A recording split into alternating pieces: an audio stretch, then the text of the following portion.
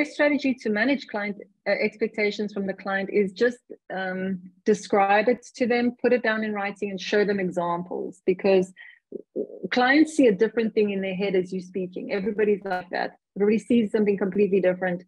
So the best way to manage expectations is to say, this is what I'm going to make you. Especially if there's something that's ambiguous, like animation, do me an animation. In my mind, I know what an animation is like, but the client had a totally different thing. He wanted animated text. So the best way to manage expectations is if I get a picture of this that the supplier is making, and I constantly keep them in the loop. This is what you wanted. This is the quote. This is what I'm making you. We're almost there. This is a rough draft, just a screenshot. Are we on the right track? So that no surprises. Clients don't like surprises, and you don't like surprises.